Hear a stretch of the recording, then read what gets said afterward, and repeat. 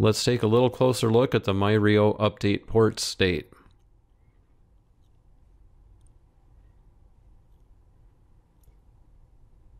If we look at the default task for the Machine Vision app, myRIO update ports is included as a last step.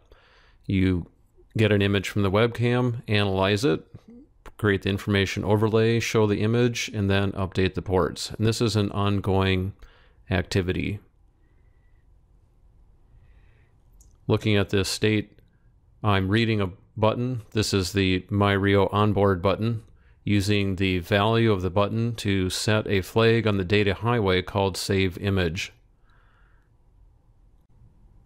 Taking a quick look at the scheduler state, we see the flag being red here, and it's one of the two ways that we select the Save Image task.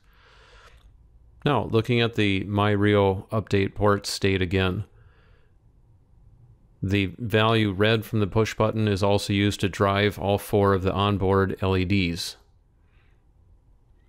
Now, other things that you might include in this update port state are found right here. The onboard button can be accessed from this ExpressVI, and here's where you access the onboard LEDs. Your application might also require analog I/O, digital I/O, perhaps the onboard accelerometer, pulse width modulated outputs, encoder inputs, and 3 different serial bus standards. You can certainly use these in any state that you like, but myRIO update ports is a good starting point.